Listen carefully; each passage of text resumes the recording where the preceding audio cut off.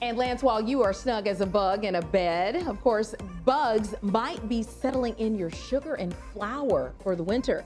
Pests run for shelter during the cold winter months, and while you might not see them scurrying over cabinets and countertops, they could be lurking in your pantry. So it's important to be proactive and take steps to prevent your space from becoming a bug buffet.